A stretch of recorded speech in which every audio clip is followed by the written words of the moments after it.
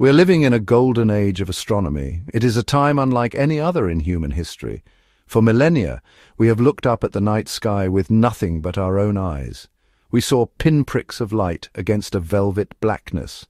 We told stories about them, named them, and charted their slow, predictable dance, but we could only ever see the surface of the cosmic ocean. Now something has changed. We have built ourselves a new set of eyes so powerful, so sensitive, they can look back to the very beginning of time itself.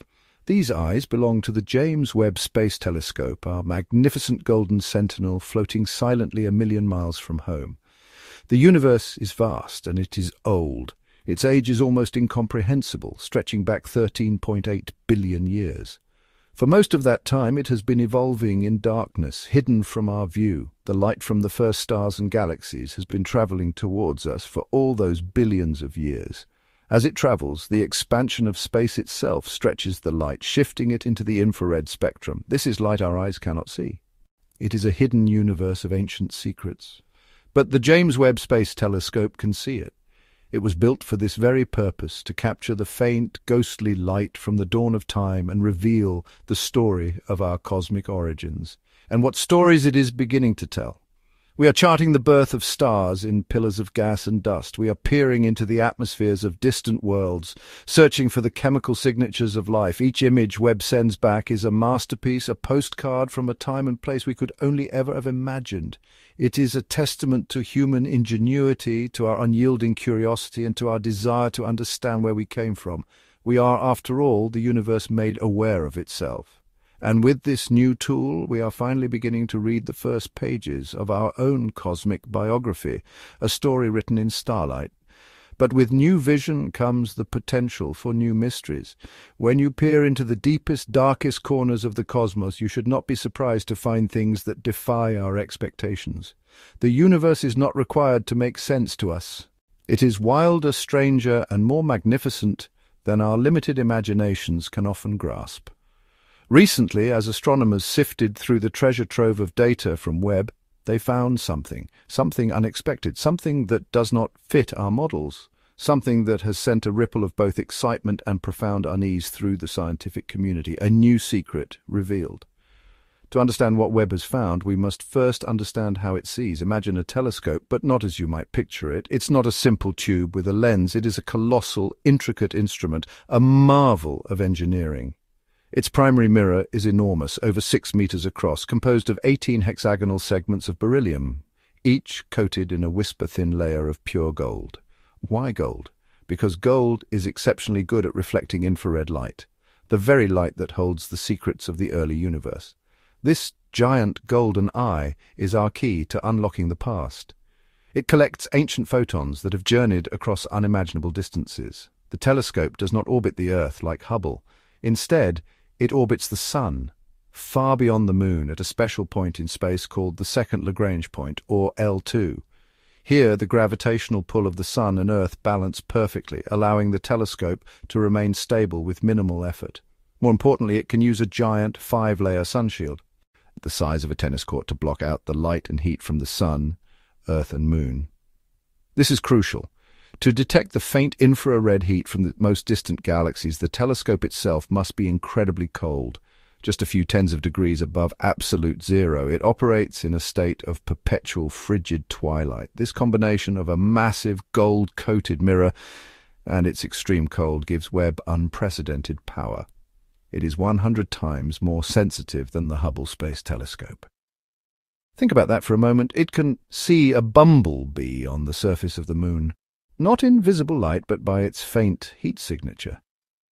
It is this sensitivity that allows it to collect light from objects that formed only a few 100 million years after the Big Bang. We are literally looking back in time, witnessing the universe as it was when it was just a toddler, taking its first steps out of the cosmic dark ages. It is in this profound darkness, in a region of space that appeared almost empty to every other telescope we have ever built, that the discovery was made. The telescope was performing a deep-field observation, staring at a tiny patch of sky for hundreds of hours. It was patiently collecting every single photon that fell upon its golden mirror. The goal was to find the faintest, earliest galaxies, and it did, but it also found something else.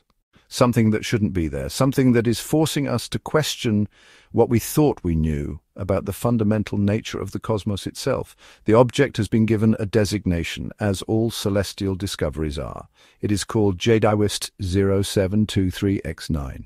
The name is clinical, sterile, and gives no hint of the utter strangeness it represents.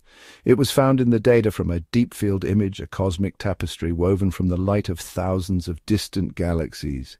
Each smudge, each point of light, is a galaxy home to billions of stars, perhaps billions of worlds. But amidst this familiar cosmic menagerie, JWST-0723-X9 stands out, or rather it fails to stand out in the way it should. It is a void, a patch of perfect, absolute blackness. Its distance is staggering. By measuring the redshift of the galaxies surrounding it, we know we are looking at a region of space over 13.4 billion light-years away. This means we are seeing it as it was just 400 million years after the Big Bang.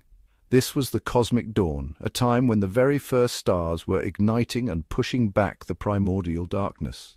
It was a universe of immense energy, of creation on a scale we can barely comprehend.